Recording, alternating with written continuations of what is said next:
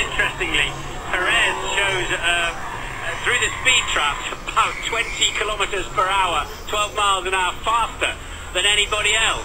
Let's just see here. Hulkenberg goes through, and I think he got caught by Jenson Button squeezing past. Certainly threw it towards the outside there, and then the caterer of the Force India got involved a little bit as well. I'm afraid Sergio should have left a little bit more room on the inside. There was a virtual certainty that somebody was going to be in there. I mean, Button was doing his best to hug the right-hander there, but he couldn't have